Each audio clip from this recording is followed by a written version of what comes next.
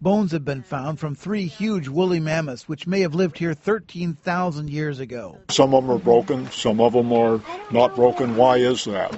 These bones form the huge toe of one animal. This site is considered one of the best sites in the United States because of the bones we have found. Mom, did you find one here? It's more than I expected. Yes, it's funner than just digging in the dirt.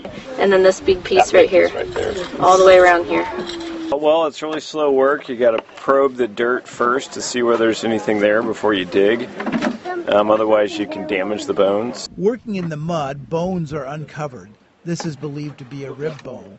While amateur archaeologists are excited, so are the professionals. Looks like it's a spring, an old spring, that has been inactive for a really long time and probably formed during the last glacial period. We found this one real close to these a few minutes ago. We're trying to figure out, what the mammoths are doing in here. It looks like they maybe came down to get water or something. What we want to know is how mammoths lived. We want to know how they died. And after they died, we want to know how they got here. And the bones are a tool to get to that. The dig site location is being kept secret to keep away unwanted souvenir seekers. The owner plans to